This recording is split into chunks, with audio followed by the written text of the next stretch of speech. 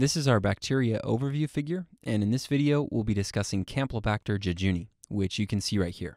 This scene will take place back during World War II on the island of Iwo Jima. Recall from history that a major battle between the Japanese and the Americans took place on this island. So we've shown an American soldier at the top of the hill with a pistol pointed at this Japanese martial arts guy. The martial arts guy is actually attempting to use jiu-jitsu on the American as he extends out his fist and knocks away the gun. Anyway, jiu-jitsu sounds like jejuni, which should help you remember that this image is all about Campylobacter jejuni. Alright, notice that we've shown the sky extra pink, which is to help you remember that this is a gram-negative organism. Also, take a close look at the American's mustache. Notice how it curves up at the ends? Well, this is to help you remember that Campylobacter jejuni is a curved bacillus. So curved mustache for curved bacilli. This is a gram stain of Campylobacter. Notice that the organisms appear red or pink, which is why it's gram-negative, and also notice that they are curved appearing. So Campylobacter jejuni is a gram-negative curved bacillus. Alright, now notice that we've shown the Japanese guy with a blue necklace on. For this soldier, the blue necklace is an honorable decoration